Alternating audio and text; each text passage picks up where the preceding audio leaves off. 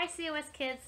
Today's story time is based on the gospel reading for this Sunday from Matthew chapter 25. 10 bridesmaids. Jesus told a story about getting ready. 10 bridesmaids ran down the road holding their lamps to light the way.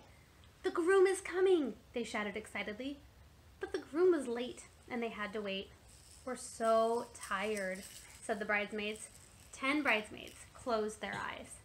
Later there was a shout, "He's here!"